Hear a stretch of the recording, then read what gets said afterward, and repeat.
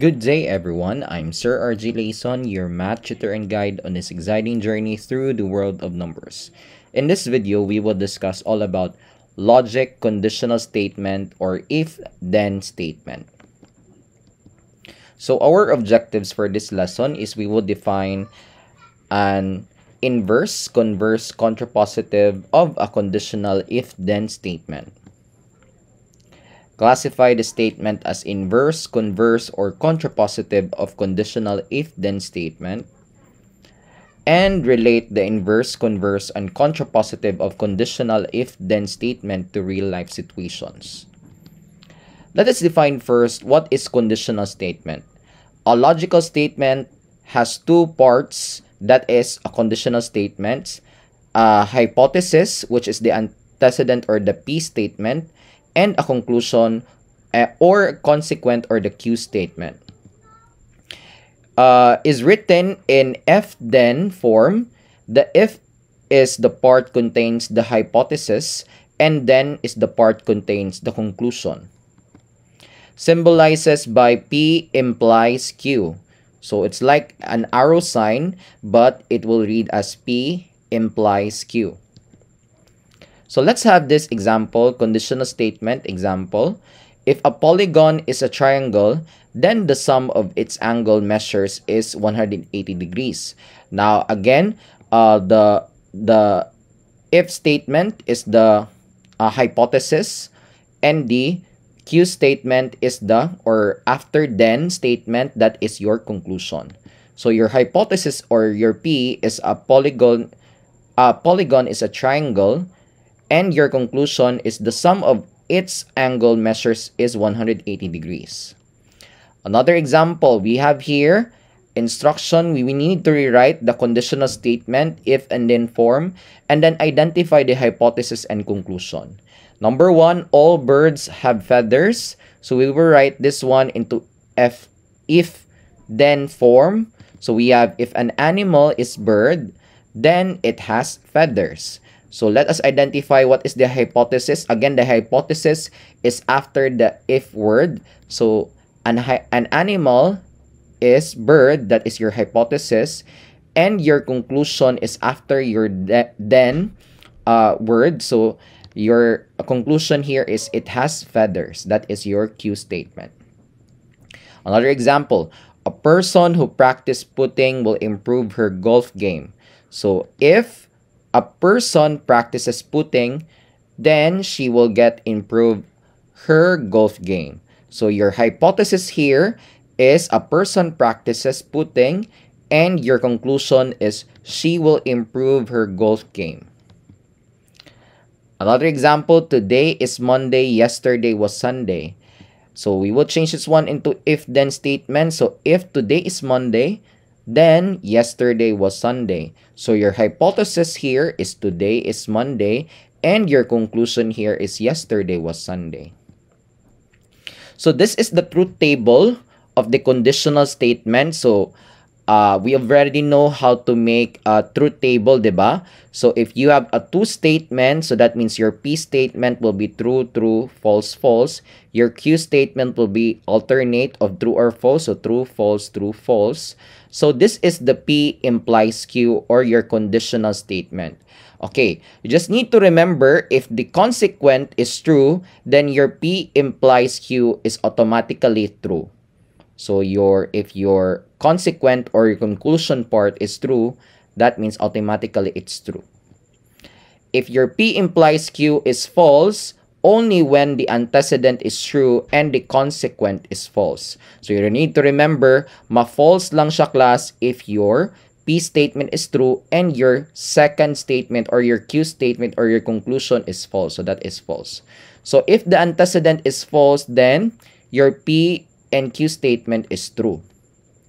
Generally, class, you just need to remember if your P statement or your hypothesis is true and your Q statement or your conclusion is false, mao lang na siya ang ma-false sa P implies Q. The rest are true. Again, unsa ganito? If your antecedent or your hypothesis is true, this one, and your Q statement or your consequent or your conclusion is false, that means your P implies Q is false. The rest are true na din, class. So let's identify what is a converse contrapositive no mga statements. So the negation of conditional, that is converse. So formed by interchanging the hypothesis and conclusion in the conditional statement. So if Q, then P. So we have here, so instead of in the conditional statement, P implies Q, in converse, it will change into if Q, then P, or Q implies P. In your inverse is formed by negating both of the hypothesis and conclusion. So if not P, then not Q. So your original conditional statement is if P, then Q. Now in inverse, it will change to if not P, then not Q. So we have here not P implies not Q. And for the contrapositive statement, if is formed when interchanging the negating both of the hypothesis and the conclusion. So we have here if not Q, then not P. So it will change. It will be now not Q implies not P. So here in the direction, state the conditional statements converse, inverse, and contrapositive of the following statement, then decide whether true or false. So we have here, let our P statement be your, you are a guitar player, and your Q statement will be, you are a musician. Write each statement in words. So in conditional statement, no? So we have here, P implies Q. If you are a guitar player, then you are a musician. That is true. Guitar players are musicians. So that is a true statement. Next, in converse statement, no? In converse statement, remember, it will change into Q implies P, or if Q, then P. So if you are a musician, then you are a guitar player. So that is false. Not all musicians plays guitar. So some of them plays piano, xylophone, flute, etc. So here in inverse statement, no, if you're going to use the inverse statement, so it will now not P implies not Q. If you are not a guitar player, so that is the not P statement, then you are not a musician. So that is your not Q statement. That is false. Even you do not play a guitar, you can still be a musician. Diba? You can play bass, a piano, drums. Oh no. Then next, that is the last one is contrapositive. So if you're not a musician, then you are not a guitar player. So that is not Q implies not P. That is true. A person who is not a musician cannot be a guitar player. Another example we have here, let us state the conditional statement, converse, inverse, and contrapositive of the following statement. Statement, an even number is divisible by 2. So your P statement here is an even number. Your Q statement is divisible by 2. So your conditional statement, if it is in an even number, so you have here P implies Q, your P statement again an even number, and your Q statement is divisible by 2. If it is an even number, then it is divisible by 2. Next, your converse, ibali lang nimo class, Q implies P. So if it is divisible by 2, then it is an even number. Next, we have inverse, so negate the conditional statement, so not P implies not Q. If it's not an even number, then it is not divisible by 2. Next one, we have contrapositive, so interchange lang si inverse, so not Q implies not P. If it is not divisible by 2, then it is not even number. Another example, state the conditional statement, converse, inverse, and contrapositive of the following statement. Statement, all basketball players are tall. So your P statement, if you are a basketball player, and then your Q statement is you are tall. So we have your conditional statement, P implies Q. If you are a basketball player, then you are tall. Your converse statement is interchange lang si Q and P statement. So Q implies P. If you are tall, then you are a basketball player. Inverse is negating both not P and not Q, or negating the conditional statement. So not P implies not Q. If you are not a basketball player, then you are not tall.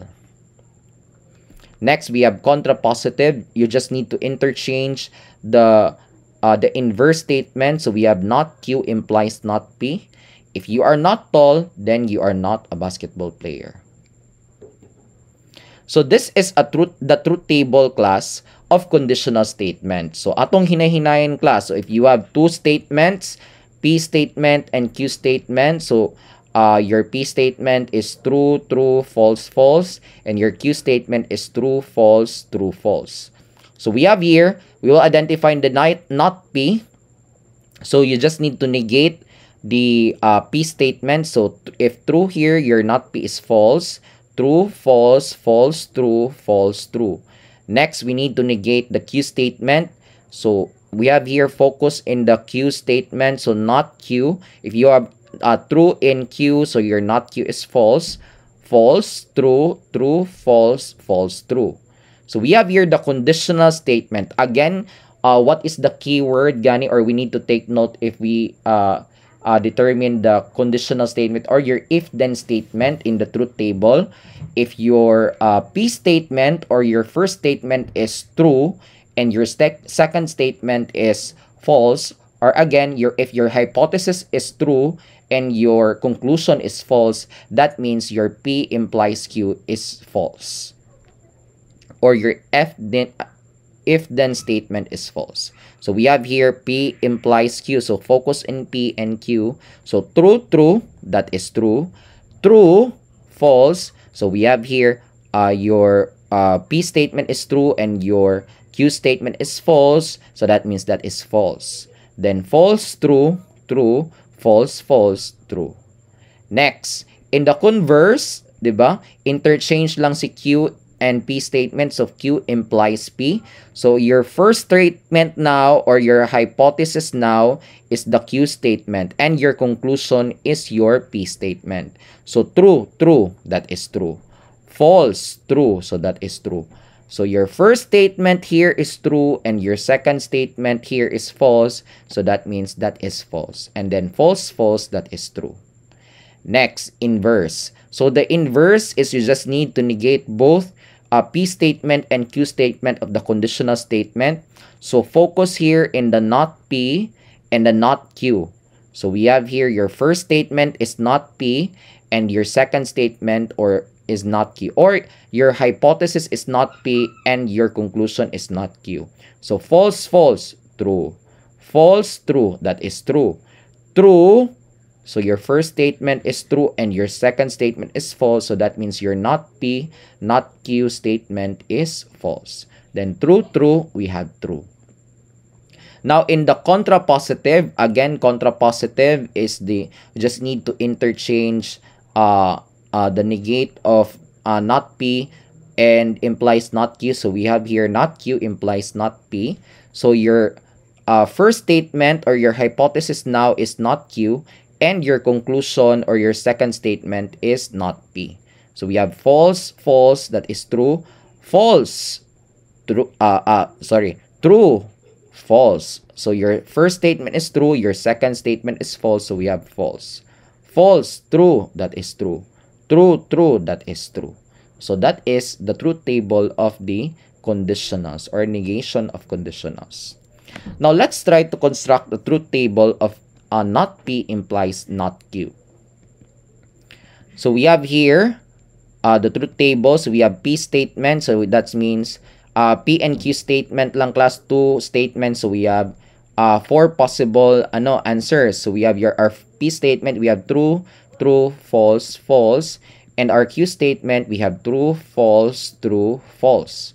So let us find the not P or the negate of your P statement. So we have here, if this is true, then your not P is false. Then if this is true, your not P is false. So false, your original statement P, so not P is true, then false, true. Next, we will find the not Q statement. So your original statement, if this true, then it is false. So if this false, that is true, then it is true, that is false, and this false, that is true. Now, we can now find the not P implies not Q statement. So your hypothesis or your first statement is P, your not P statement, and your second statement or your conclusion statement is the not Q statement. So false, false, that is true. False, true, that is true. True, false. Again, in conditional gani class, if your first statement is true or your hypothesis is true and your second statement or your conclusion is false, so that means your if-then statement is false. So we have here false. Then true, true, that is true. So that is your answer for your not P implies not Q. Another example, construct the table of not P or Q implies not Q. So we have here your P statement, true, true, false, false. So your Q statement is true, false, true, false. So let's identify the not P statement. So we have here, if true, then false. If true, then false. If false, then true. If false, then true. Next are not Q statement. So if true, this is false. So if this false, that is true. That is true. Then it's false. False, true. Next, we need to identify the not P or Q statement. This is disjunction, right?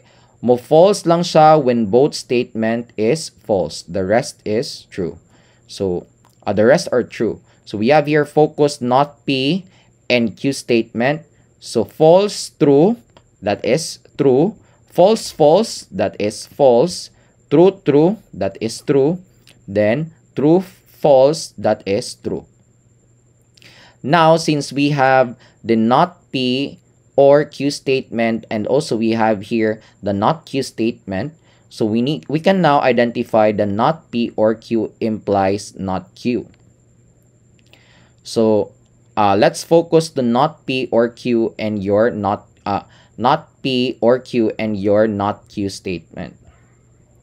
So your first statement is not P or Q and your second statement is not Q.